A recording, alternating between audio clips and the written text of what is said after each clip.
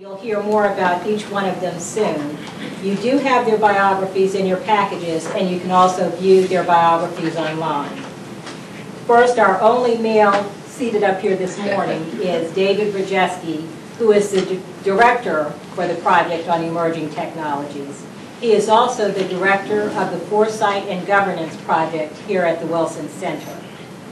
The Project on Emerging Nanotechnologies was created in partnership with the Pew Charitable Trust in April of 2005, and we are pleased to have with us today, seated immediately to my right, Maureen Byrnes, the director of the Pew Charitable Trust Health and Human Services Program, which is one of the largest grant-making areas of the trust.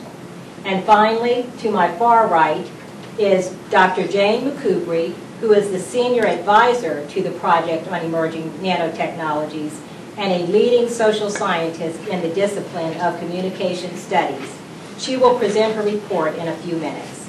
At the conclusion of Jane's remarks, we will have a question and answer session for you to ask questions of Jane or any of our speakers. I'd like to tell you just a bit about the mission of the Woodrow Wilson Center for those of you who are maybe a bit new to the center. We are the living memorial to President Woodrow Wilson, established by Congress in 1968. We are a nonpartisan institution engaged in the study of national and world affairs, and we are supported by public and private funds. President Wilson was the only U.S. president to have a PhD. He believed that the scholar and the policymaker could learn from one another, and thus our mission here at the center. We try to bring together here at the center the scholars and the policymakers, and as our president says, the thinkers and the doers, to have dialogue, collaboration, research, and study, looking at and presenting pressing issues of the day in national and world affairs. What better place to have a project on emerging nanotechnologies and our discussion this morning. And with that, I will turn the program over to David Rejeski. As I said earlier, his bio is in your handout and on the web, so I won't take up a lot of time telling you about David, but I do want to highlight a few areas of his career. Prior to coming to the center, he was a fellow at Yale University's School of Forestry and Environmental Studies and an agency representative from EPA to the White House Council on Environmental Quality. Prior to his work with the White House Council on Environmental Quality, he worked at the White House Office of Science and Technology on a variety of technology and R&D issues. Dave has written extensively on science, technology, and policy issues in areas ranging from genetics to electronic commerce. He recently co-edited the book, Environmentalism and the Technologies of Tomorrow, Shaping the Next Industrial Revolution. And now I'll turn it over to Dave. Well, thank you, Sharon. I'd like to welcome all of you to the release of this report. I think all of us that are involved in nanotechnology are involved because we really see the promises of nanotechnology, both in terms of economic benefits it can provide and also in terms of real solutions to problems we're facing in areas of medicine, energy, agriculture. I think that one of the things we have to keep in mind is that in order for the technology to succeed, it depends a lot on the public opening their pocketbooks and embracing a lot of these emerging technologies. And I don't think that's a given anymore. I think one of the lessons that we should have learned from genetically modified food and crops is that that is not something that we can assume in terms of consumers. I think consumers today, both in the US and Europe and globally, are both more sophisticated and they're also more suspicious, I think, of new technologies than they were 20 years ago, 30 years ago, even 10 years ago. So given that situation, I think it's very, very important for government and industry to really understand how the public is feeling about nanotechnology, both in terms of their expectations about the technology and also potential fears or concerns. This was not an educational project. Jane will talk a little bit about the fact that we really tried to educate the people in these groups. It was basically about listening and discussing with the public. And that's what we did across America in 3 cities. And we were interested in finding out, I think, 3 basic things. We wanted to find out first, what do people know about nanotechnology and where do they get their information? We think that's critical to being able to craft messages and being able to reach out to people. How are they getting information? And we'll talk a little bit about that. One of the things that Jane found out in an earlier study was there was a fairly low amount of trust in the ability of government and industry to manage potential risks around nanotechnology. We wanted to go much further in this study, and we did. We wanted to find out why. Why did people trust or did not trust particular agencies? Was that trust related to government entities? Was it related to specific applications of nanotechnology? And we asked them a question: how do we improve it? So we were very interested in getting information that would be relevant to people in corporations and also in government, and that are interested in improving how consumers feel about or think about nanotechnologies. The last thing we did was we actually floated some policy proposals. There's a number of proposals out there right now in terms of what to do with nanotechnology. One of them involves voluntary agreements between industry and government. And so we asked the public, how do you feel about this? We're trying to put the public back in public policy. How do they feel about some of these things that are being talked about in the government? And we'll talk a little bit about what the responses are. I think generally this is a very positive report. People were excited about the technology. They were still somewhat nervous about our ability to manage the risks, but they had very specific recommendations. And I think that's one of the real surprises of the report on how to do it better. And I think we're going to share those with you in a few minutes. As Sharon mentioned, this is part of a larger set of activities that we're doing in partnership with Pew. Most of those are focused on the idea that we believe that as nanotechnology develops, the environmental and human health impacts should be minimized. We think that's very important to the eventual success of the technology. So I'd also like to just turn it over now to Maureen Byrnes from Pew and let her say a few words before we start with Jane's presentation. Thanks, Dave. Good morning.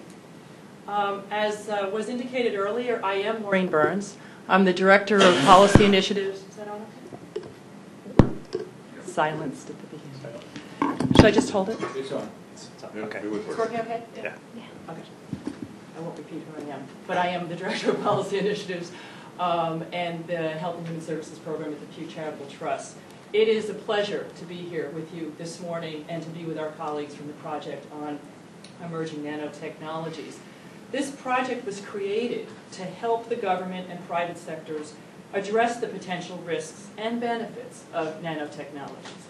It's a unique and valued partnership with the Woodrow Wilson Center, drawing on the center and Dave and his colleagues' knowledge and leadership skills and the Trust's commitment to and investment in initiatives designed to help address a range of emerging technologies. As we have all seen over the years, and Dave alluded to this, the introduction of new technologies can have significant challenges. The Trust and our science and technology policy projects are designed to help scientists, public health experts, businesses, consumer groups, and the government get out ahead of some of these challenges, or at least deal with them on parallel tracks as the technologies move forward. Hopefully this approach will result in helping to protect human and environmental health, facilitate a smoother and predictable path to market for businesses, and enable society to realize the full benefits of these potentially revolutionary technologies. Given our experience over the last 6 years with science and technology policy programs, and with the input and guidance from experts like Dave Rejeski, the Trust see an opportunity to play such a role in the area of nanotechnologies, and we've invested $3 million over the next 2 years in this project. We're delighted not only with Dave's leadership of the project, but with its distinguished board of advisors as well. It seems to us that it's only fitting that the project's first major educational effort in the field is in public opinion. Throughout the Trust's work on emerging technologies, we've learned that understanding and respecting public opinion is crucial. How the public responds and reacts to these technologies can help them progress or not. Understanding baseline public knowledge, the facts Americans have, the hopes they hold, and the skepticisms they may harbor is an important role that this project can play. Finally, the Trust in all of its work has an ultimate goal: to serve the public interest. As an institution, we realize no benefit from the technology's creation. Our goal, through this project, is to help advance thought and planning about a powerful new engine for progress that can serve the public interest in lasting ways if we attend to the potential risks as well as the benefits of this new technology. It's a pleasure to be here with you this morning, to be here with Dave, and I very much look forward to Dr. Macoubrie's presentation. Thank you. Thank you, Maureen.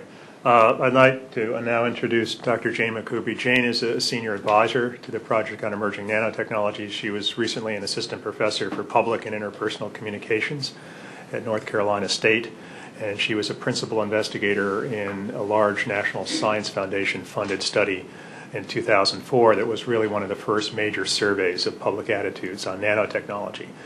We really wanted to work with Jane on this because of the first study that NSF did, and we felt that this study would really significantly build on the findings of the 2004 study. So I'm going to turn it over to Jane, and she can take you through some of the methodology, an overview of the findings, and then we'll open it up for questions. Jane? Thanks.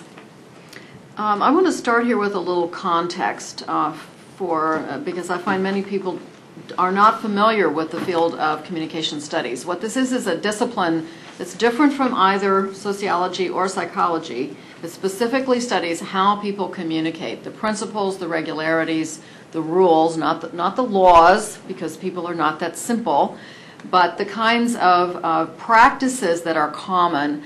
And I use those kinds of principles in analyzing what people say to me in these studies, and I also use those principles in the work I do on public deliberation and best practices of group processes for that. In that context, I lost a decade there. In 2004, my team did 3 studies on nanotechnology that involved the public. The first was a major national survey, representative, large-scale, 1,500 people involved. One of the major things we learned from that, if you consider that people who say they don't know whether they trust government constitutes low trust, then 95% of the American people do not trust either government or industry to manage whatever risk there may be from nanotech. That's a shocking number. Frankly, I just find that really, really, really shocking, 95%. So as Dave has said before, in this study we wanted to go further. Why is there this much low trust? And what does it mean for nanotechnology and all the promise that the technology has for products and industry and for the American people? The second piece of context I want you to have here is that this particular study is a second of a type designed to find public perceptions when people are informed. We discovered, of course, in the first national survey that people haven't really heard much at all about nanotechnology. In this type of study, we wanted to know, how do people react when they are informed? So this is a study of informed public perceptions. It's not a man in the street, microphone in the face sort of piece of work. And finally, a lot of measures were taken here to make sure that we did not introduce bias. So I would be happy to talk much more about that later, but that can wait. I just want you to know that there were many precautions taken here to make sure that the results we find here were not produced somehow or other by the study itself. All right, so what did we find that we think is most significant here? First of all, we found that the American public is very positive about nanotech. The kinds of benefits that may be delivered were welcomed by people. People were even excited about it. Instead of being frightened of manipulation of matter at the scale of the nanoscale, people were very excited by the kinds of things that were being discovered. Second, we found that when people talked about their concerns, they primarily discussed those concerns in the setting of what they knew about technology in the past. And their experiences range, the things they reported to us range from discussion of dioxin and PCBs, nuclear waste, nuclear power, lead paint, lead in gasoline, jet fuel contaminated military bases, Agent Orange. What we found here essentially is that people's experience with technology products in which they experienced what they called a history of failed precautions. leads them, on the one hand, to be very interested and very excited about the benefits that nanotechnology may give us, but at the same time, to say, you're not testing enough. If you can find out in 20 years down the road that a drug like Vioxx causes major health problems, if you can find out that a drug like Viagra causes major health problems, you put all these things together, and in the public mind, there are enough red flags to say that testing is one of the first things that they want. So the history of technology and certain types of products particularly influences public opinion on the issue of nanotech. So on the one hand, they're positive. On the other hand, they're very concerned that we don't experience, or that we avoid to the degree that we can, more problems like drugs that cause strokes, heart attacks, blindness, those kinds of issues. That their concerns are based on their own personal experience is, I think, incredibly relevant to the ways in which industry in particular should try to react to the information that's coming out about what the public thinks. Another major piece of this study is the discovery that the concerns about nanotech are linked to very specific types of products and very specific regulatory agencies. In the 2004 study, like this one, of Informed Perceptions, to our surprise, we discovered that the most controversial application for nanotech was medicine. That is also the area in which the public perceives the greatest potential benefits. So we have an interesting situation here. I wouldn't call it a contradiction. I don't think it's contradictory at all. People want the medical benefits. They see a need. On the other hand, their greatest concerns appear to be around the medical uses of nanotechnology. And I think if we're listening to what they're saying to us, it goes back again to their experience. What they want are better precautions so that we don't have applications developed that appear to be a solution to a major health problem, and then 15 or 20 years down the road, or maybe 5 or 8, we find out that they cause as much trouble as they avert, or perhaps more. So we have a convergence of both concerns and hopes around the same kinds of issues. In terms of the survey data that we did here, we found that after receiving very balanced, maybe even positively written information on nanotechnology and its applications, the regulatory agencies in which trust went down were the FDA, the USDA, and OSHA. And I think we can just say health. Around these 3 agencies, the greatest concern they had was for the health risks and whether or not we had a way to understand the long-term risks. One person's concern comment was essentially to me, as the author of the study and the author of the informational materials, you aren't talking about the long-term risks. Why not? Well, if I were able to have that dialogue, I would say I can't because we don't know. But there's, I think, a verbatim quote that illustrates where the public's thinking is. What are the long-term risks? Their experiences, we need to know what they are.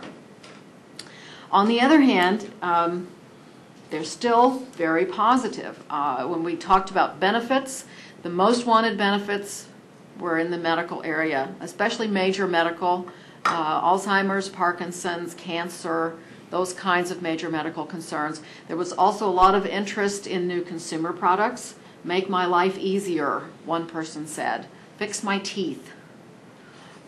Anything along those lines was of great interest to people. The third greatest hope for benefit was just simply progress. We need to progress as a society. We need to progress as an economy.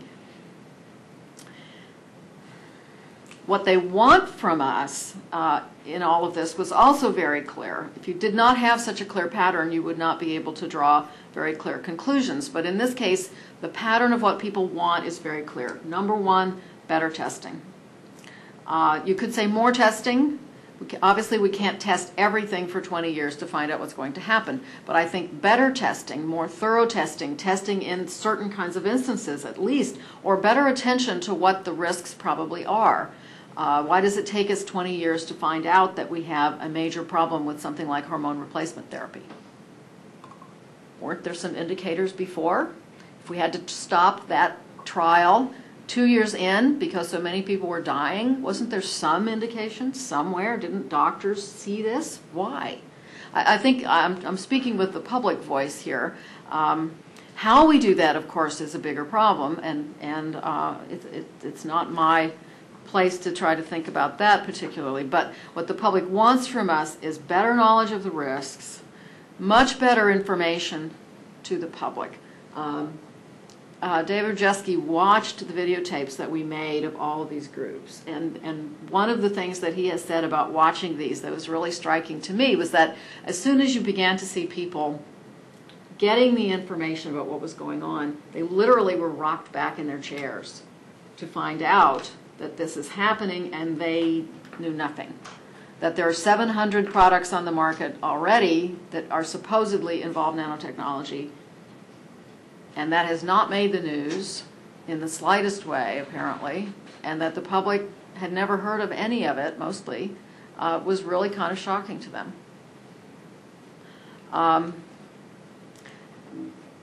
More knowledge of the risks, better information to the public, a public voice. The public wants to be engaged.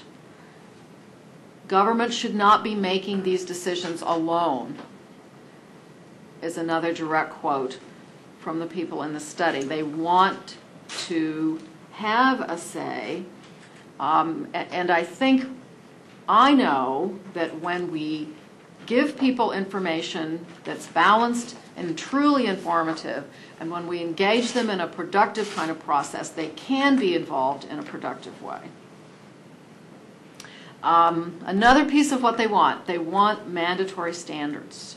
They said a resounding no to purely voluntary industry standards. 11% agreed, only 11% agreed that meant that voluntary standards would be sufficient. Finally, they really do want the benefits.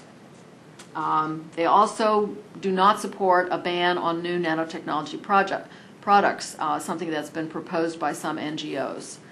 On the one hand, they are positive, even excited about what the potential is and about the knowledge that's being gained and what may be done productively with it.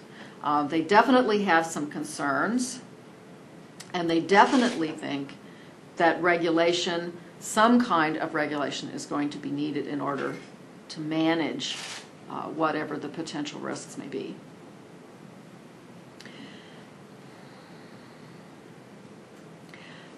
Finally, I think that industry has an enormous opportunity here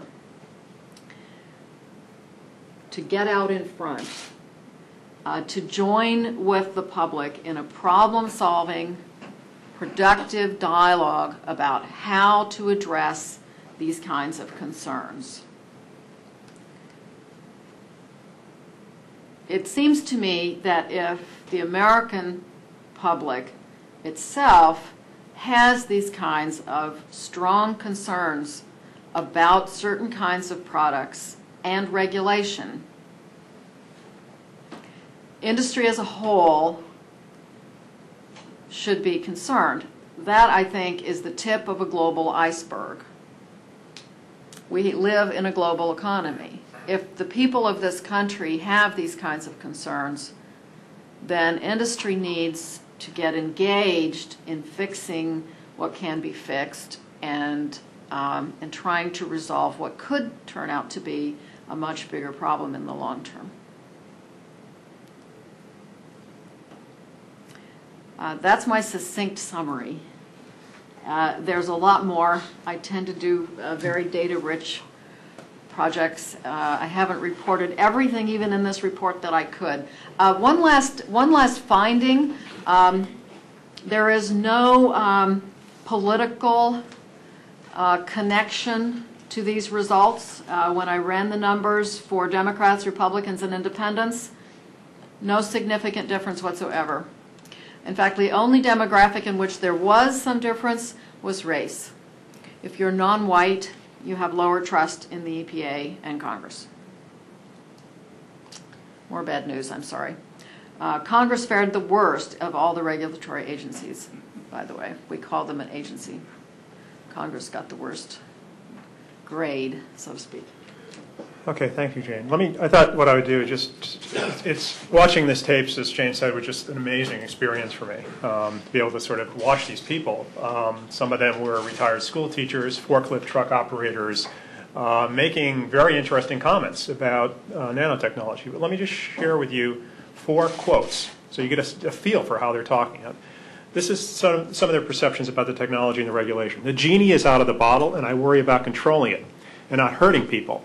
We could feed the world, but with money and power and politics, nanotechnology could be very scary.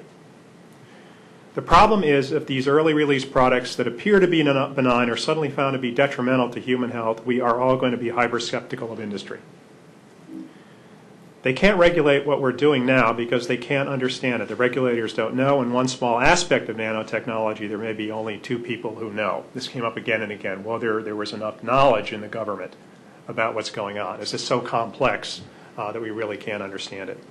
Finally, we need different regulation than we have now. It's a new technology, and we need a different set of people to set up a system to see that it's safe.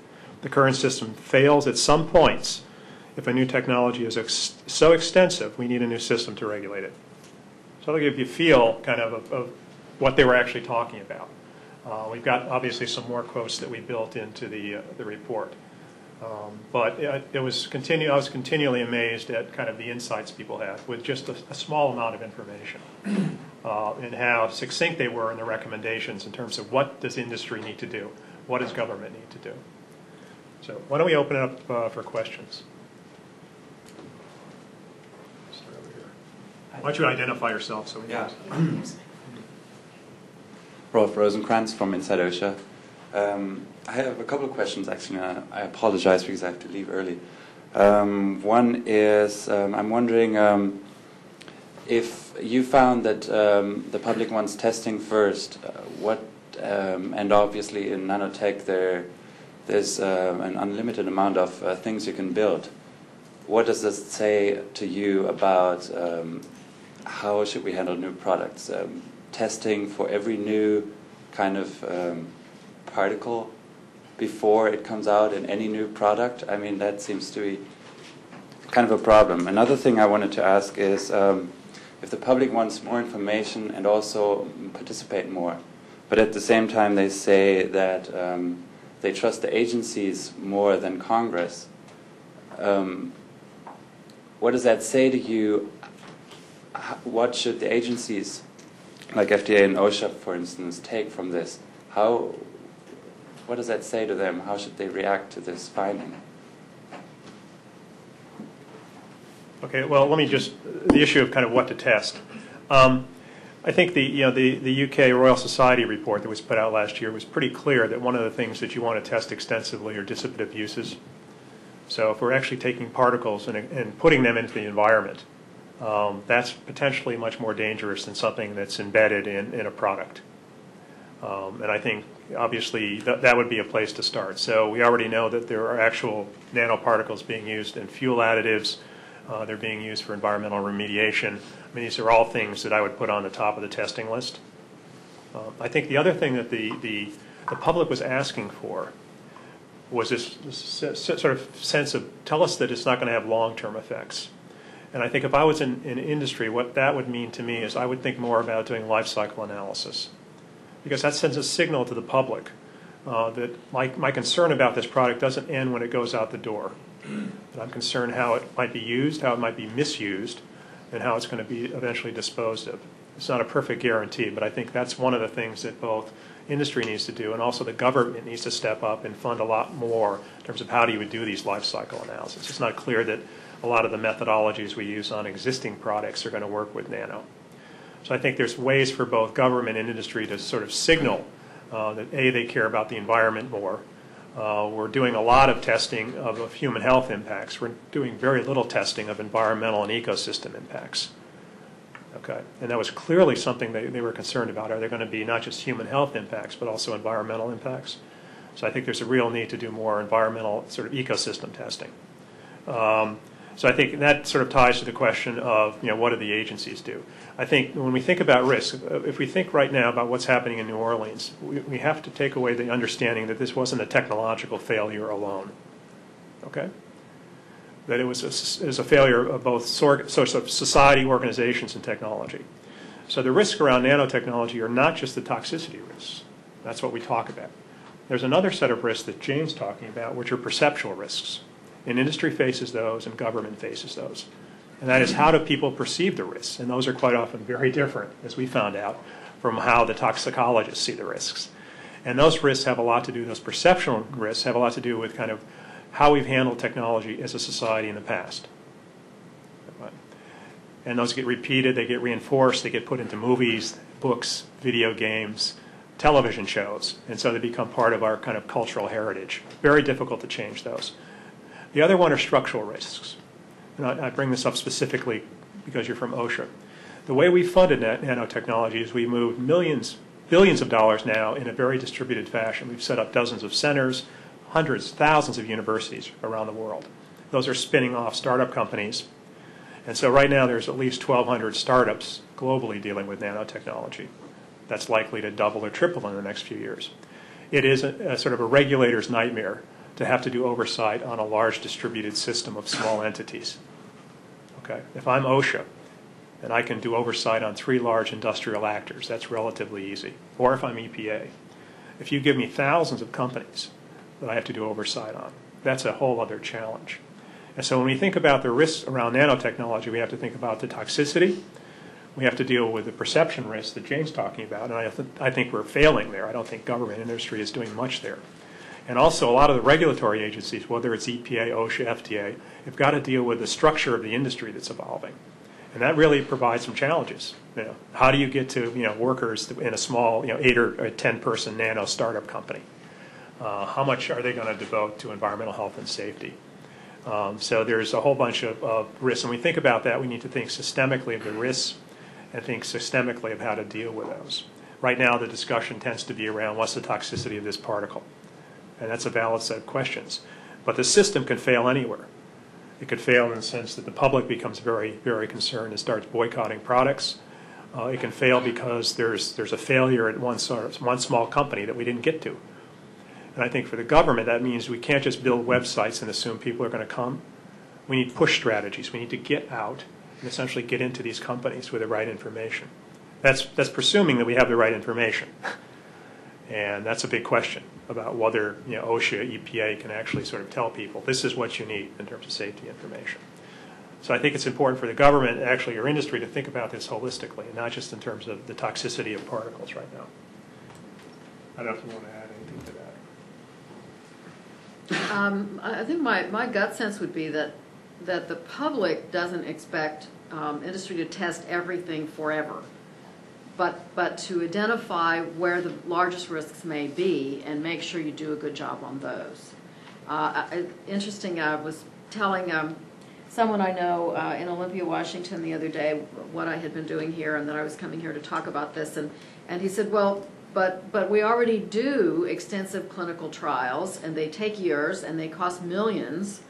What do they want from us? And my response was, okay, fine. They take years and they cost millions, but they don't work very well. I mean, I think that's the lesson we should take away from Vioxx and Viagra and Fen-Phen and all of these pharmaceutical problems that we've seen cropping up in the recent history. Certainly there are much older examples, but the sufficiency of that testing has to be called into question when you can have those kinds of major problems cropping up. I don't want to know that my 60-year-old sister has to stop taking her arthritis medication because it could cause a bigger problem than the arthritis. I really don't want to hear that personally, and I think that's pretty much the public reaction too. Pat Phibbs from the Bureau of National Affairs. Two very different questions.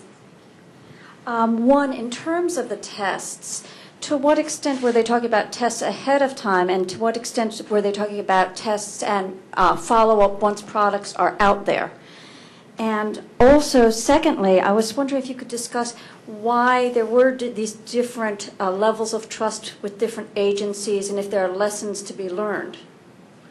All right. They talk about testing separate of tracking, and they talk about both. So on the one hand, they're saying the testing doesn't seem to be sufficient. You should do a better job there. On the other hand, tracking also comes up, and it has come up in all of the citizen-involved studies that I've been doing over the past 5 years. It isn't just a question of being certain first. It's a question of a certain level of assurance first, and then, because you can't possibly know everything up front, and I think most people are realistic about that, then the next problem then becomes tracking. How do we find problems once we've done our best job of making sure that they aren't there to begin with? How do we know when there is a problem? How do we track and monitor? So the public does talk about both of those things and ask for both of those things. And the second part of your question again? The different agencies. Why is there more trust in like an EPA than an OSHA, and is there something that OSHA can learn from that? Well, I think for that I have to go to the kinds of examples that people gave. When one of the things I did with this study and its near twin, fraternal twin last year, was ask people not only to tell us the nature of their concerns, if they had any, but also to tell us the reason. And when you look at those, we found over and over again that people gave us examples from experience, and a lot of those examples are environmental, and a lot of them are health related. It's not a surprise to me that FDA and USDA, when you see that the examples are health, that they're related to medicine and they're related to things in the environment that cause human health problems, it shouldn't be a surprise to see that the statistics say FDA trust is lower. I think those two things together, the value of doing a study that has both of those kinds of information in it, helps you make sense out of the statistic.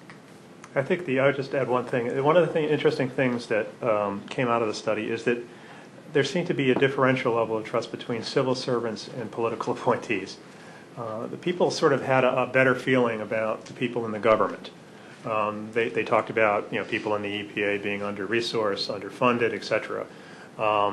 What they were very afraid of was potential political manipulation.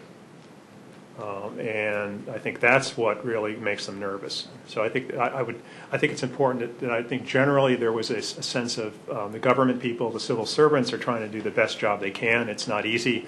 They're probably under-resourced. They have to compete with the private sector for talent. That was raised by people, and they're clearly cognizant of the fact that it's difficult to compete right now. And I think a lot of their nervousness was the fact that somehow the system could be manipulated politically or by lobbyists or whatnot. So I really think when we start thinking about the government trust, there was a difference between kind of the political layers and kind of the civil servant layers also. Yes. Steve, I think. I'm Steve Lagerfeld. I'm editor of the Wilson Quarterly here. I'm struck by the fact that you say, not surprisingly, that there's very low public awareness of this thing we call nanotechnology. And secondly, that nanotechnology actually is very broad. It's hard to even identify it as a single thing. I mean, from a scientific, sort of intellectual point of view, it is. But generally, it's a very broad thing, covers lots of different industry sectors and so on and so forth. And as a regulatory phenomenon, the sort of public concern that you're trying to address, in fact, there's not now and never will be a sort of nano-regulator. In fact, it will be broken down functionally so that you regulate drugs, you regulate industrial processes, electronics, and so on and so forth. So my question is it a good thing even to encourage discussion of this thing called nanotechnology?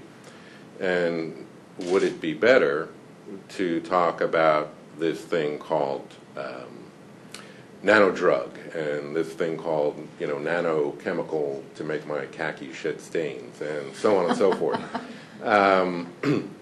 Do you run the risk of, by encouraging this kind of discussion, of creating a monster called nanotechnology, where in fact you have a bunch of very discrete, different, highly unrelated things that each presents its own problem? In the study, actually, there were 4 different sets of materials that focused on different applications. And one of the reasons we did that, and also did that in the 2004 fraternal twin study, was to see if there were differences in how people perceive nanotech in different applications. It was the 2004 study that basically said when we showed people the materials on medical applications, there was lower trust. So we are doing, breaking the information into application-specific kinds of packaging. I agree with you. Nanotechnology is not one thing. It's not a monolith. It is many things, and it's a good idea to let the public know that it is many things. We did that in the study. We still found that the medical applications were the greatest cause of concern. And I think in terms of one of the interesting responses for the public was when we also gave them very specific information about what the agencies did. The best you can do that. I mean, it's obviously getting a soundbite piece of information on what FDA does is difficult. But one of the things that really was interesting was when they saw the number of agencies involved, they got very nervous. They said, how are you going to coordinate? Are these people going to coordinate? How are they going to deal with handoffs? Are things going to fall through the cracks? I mean, they had a sense of where organizational failure could take place.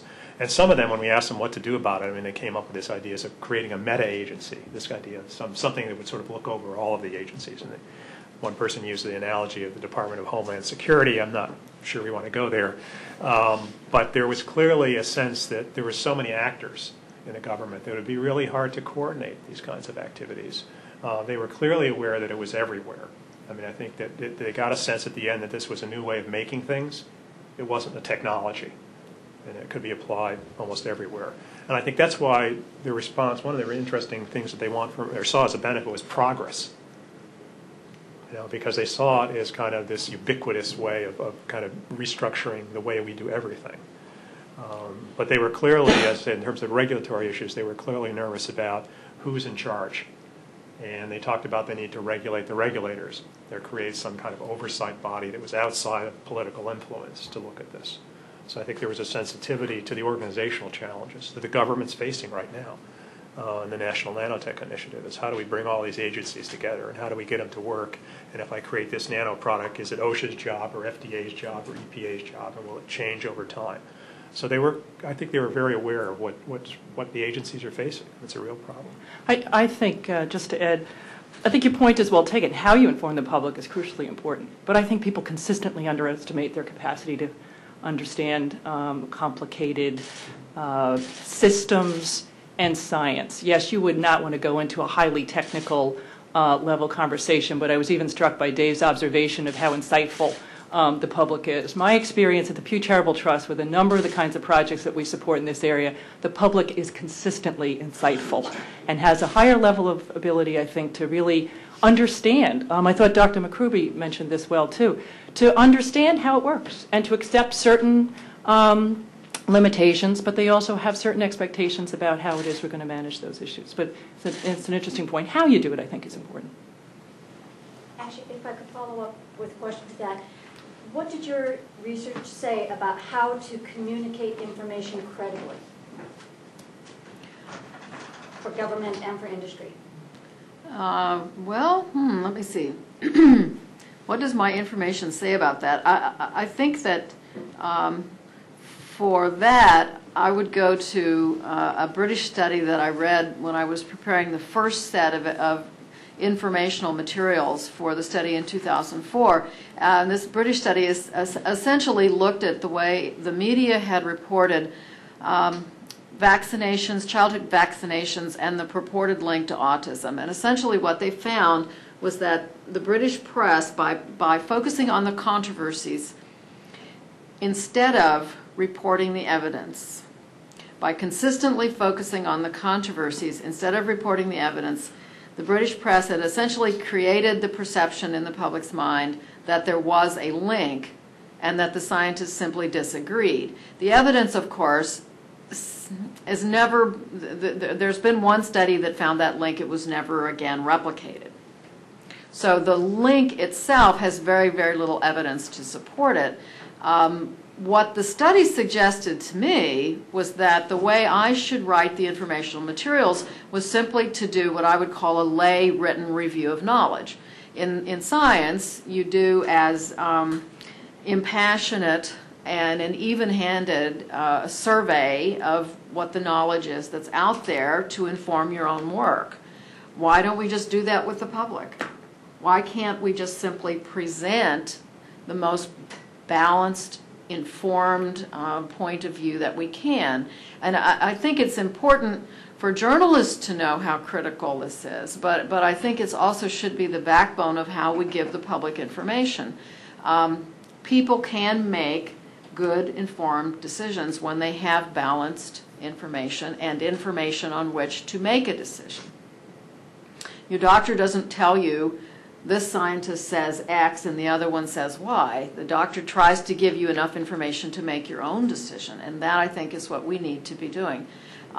Drawing on the jury literature, and some of my earlier research was on jury deliberation, there's pretty solid evidence there that the public, when they are in juries, can make very solid decisions on scientific related evidence in trials, that they make about the same decisions as do judges and as do lawyers when they are given good information clearly presented. There is a presentation issue, clearly. Hi, I'm Beth Halford. I'm with Chemical and Engineering News. What's to say the public will trust you, though? I mean, you've just told us how they don't trust industry and they don't trust certain government organizations. What's to say they'll trust them now? Trust them? Trust. Who's I mean, them? You said you think this is a chance for industry to really step up and take a forward position here, but you've also just told us that the public doesn't really trust industry. What's to say they'll trust them when they come forward? The question seems to me to be, does the public have simply a blanket mistrust and will never trust, and therefore there's really nothing we can do about it? And I would say no. I would say no to that. Public participation processes, situations in which people, industry is trying to actually work together with the public. I think that people are pretty sophisticated in their understanding of when they can trust someone. When they're being sold, they know it. When their input is going to be used, they can tell that. When they are being given information on both sides, and when their concerns are being addressed, they can tell that. I think the trust issue is really about how we do it. It's about how we do it so that people can see that they are not simply trying to be sold a bill of goods. Just an example, there have been a number of studies around the world on public participation processes involving technology in different areas. I'm thinking of one that I read that was in Germany on the location of a plant to produce genetically modified insulin. And the public in that locale was very concerned. And what the study came back and eventually said is that the people running that process blew it because they thought they knew what needed to be talked about. And the public's interest in what to talk about was different, and the public could never penetrate the assumptions of the experts about what needed to be discussed. Now, there's a great example of how a major opportunity to build trust was lost. If you try to start a dialogue with someone and you won't talk about what they want to talk about, how do you expect them to trust you? I think that one of the things that is quite striking is that there's a tendency for the scientific and engineering community to focus on the technological artifact, take a look at this particle. It's fascinating. Look what I can do with it. Right? The public has almost no interest in that. What they're focusing on is the institutional context. So they're asking a much broader set of questions. They're saying, who's promoting this? Who's evaluating this? Who's responsible if something goes wrong? Okay? And what happens, I think, with the scientific community is they keep coming out with this fascinating story about, look at what we've done. And it's not asking not answering the questions that the public wants. They want a much broader set of contextual questions. Yes. So here's what we've done, and oh, by the way, so-and-so is looking after this, and this is, we're going to track this. And if something goes wrong, this is what's going to happen. And we're not providing the story that they're interested in. So Jane's right. I mean, basically, there's like two ships passing in the night. And I think the other issue is, one of the things we found, which I found fascinating, was a lot of people were getting information on nanotech by word of mouth. I mean, the channels are not open. They were getting it from public television and radio. The next one was they were talking to their neighbors. Not surprising. But that there's I think a tremendous need to figure out how to reach people, how to reach young people who aren't even reading scientific journals. They're tuning into iPodcasts or playing video games. I mean, there's a whole generation that the typical press will never reach unless they essentially radically change the way they're doing their messaging. It's not that people don't want to hear it. They're just not going to tune into the channels that people my age use. Yeah, I think we did ask people if they were hearing anything about nanotech, where had they heard it? And if people had very little information, their primary source was public television or public radio. Secondary source, almost as high a percentage, was word of mouth. Someone else told me something. If people were more informed, their primary information was magazines, and their second most prominent source of information was someone else. So we do not have a media-driven story here at this moment. We have a very slowly spreading, more at the neighbor talking to neighbor over the fence, or coworker talking to coworker around the water cooler, or however it's happening, that word of mouth seems to be the second highest ranked source of information right now in nanotech. Frankly, is astonishing to me. It's amazing, but not terribly surprising in a way too. A lot of the information that people have to work with in their world does not come from the media. It comes from somewhere else. It comes from their life.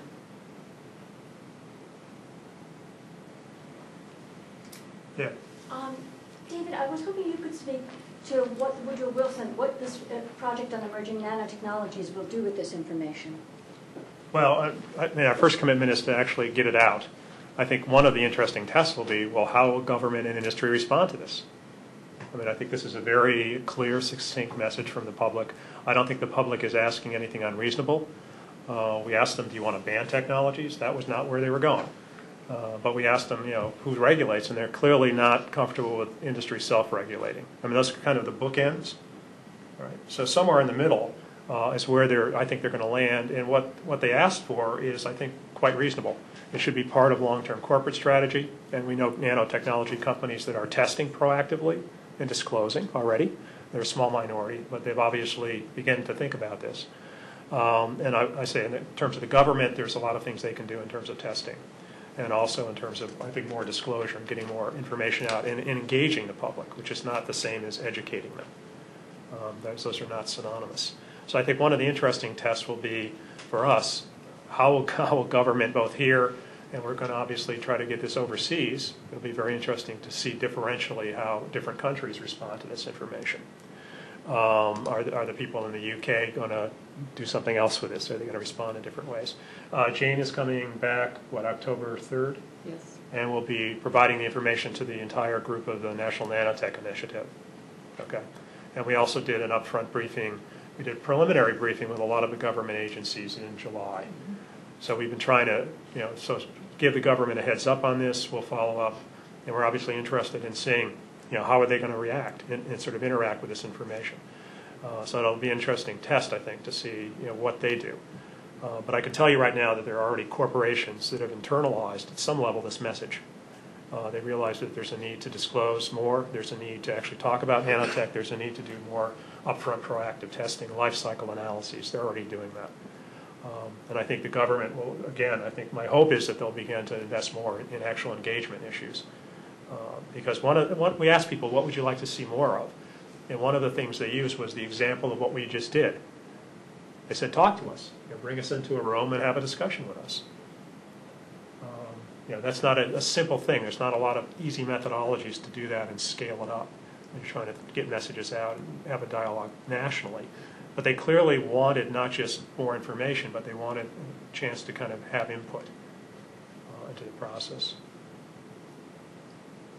It was striking to me, both in the 2004 study and in this one, that by bringing people information, by asking them what they thought, by giving them an opportunity to talk with each other, and then taking that information away to places where people hoped it would be used, they perceived themselves not to have been in a study, although they knew that's what we were doing. They perceived what we were doing as a way that their voice could be heard. They said, when are you going to have another class? Do more of this. And it's interesting to me that just that much information and engagement and that much of an opening, it was really rather heartwarming to me to sit on the sidelines and watch and have people go out of the room thanking me for conducting research. Was an amazing thing. So I think they're with us at this point, and we need to be with them.